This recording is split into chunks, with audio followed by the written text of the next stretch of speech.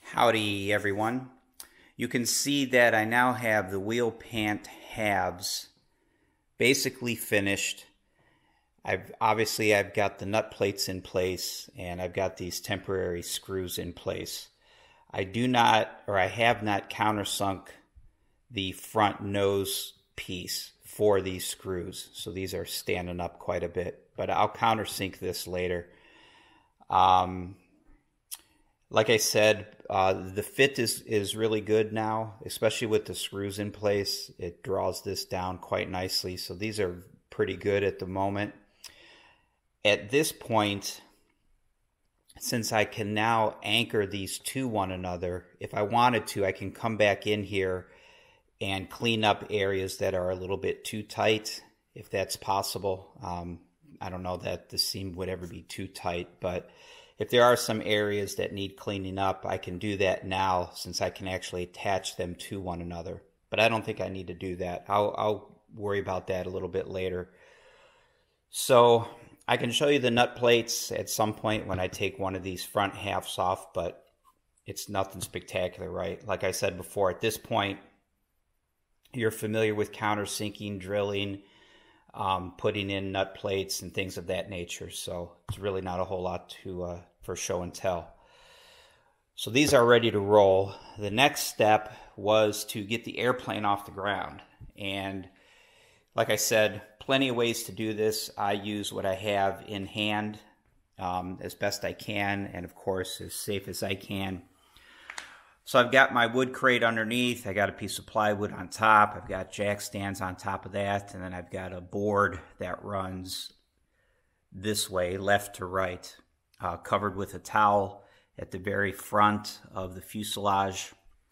And then in the back, I just have my standard whatever.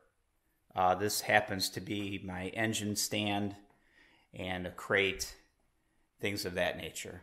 I've checked level back here on the deck of the tail.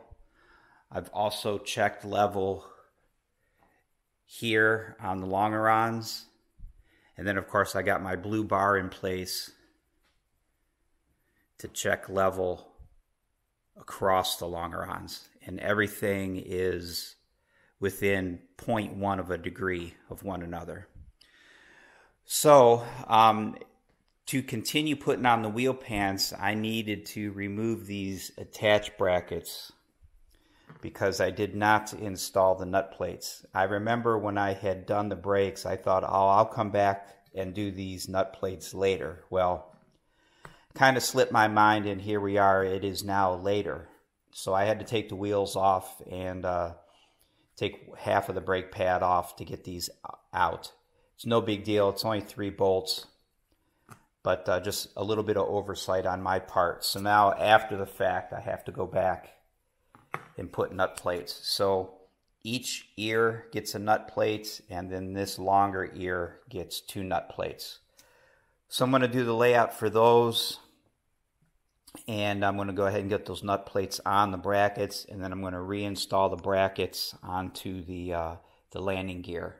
Not sure what happens after that, but that's the first thing I'm going to do.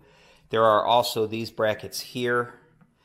These are stock from Vans. I haven't done anything to these yet, but I have to. I got to do all the standard final drill size, edge finishing, deburring, things like that. So that's what I'm going to start with. Nut plates, get those ready for installation, and then I'm just going to start working through trying to get these things mounted correctly.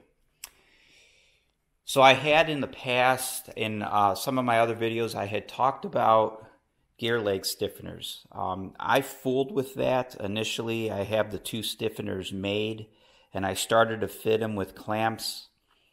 But I was using standard Adel clamps, and I was rebending them so that the clamp would come around and the stiffener would fit in between them.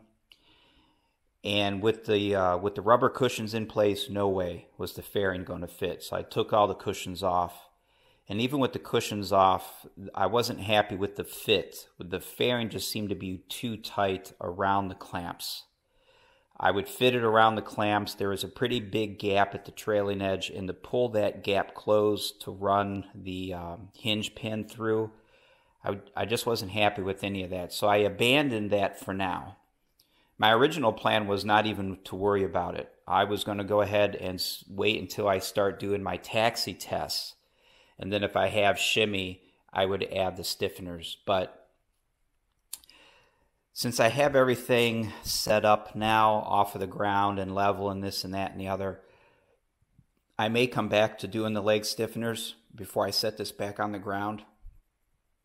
But I'm not there yet. I just want everybody to know that I haven't completely abandoned that idea just because I had mentioned it in some of my other videos. I don't want to leave that hanging. But I will come back to that at a later date. So my plan now with the plane off the ground, I do not have my intersection fairings yet. Those are on order. I haven't received them yet. I don't know how long it's going to be before those show up. So in the meantime, I'm going to work on the wheel pants. I'll get those on both sides installed and correct. And then I could work. At that point, maybe I'd go back to working on the stiffeners because that has to be figured out before the leg fairings get positioned.